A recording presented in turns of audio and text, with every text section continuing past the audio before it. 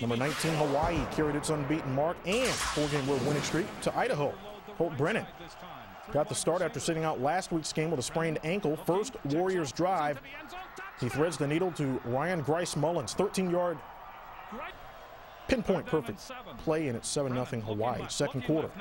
On 3rd and 7, Brennan, another on-target throw. Malcolm Lane with a 41-yard TD grab, 21-7 Warriors. Later in the second, Brennan to Devon Bess. Third touchdown of the half. He did throw a career-high 5 picks, but 369 yards passing. Hawaii rolls 48-20.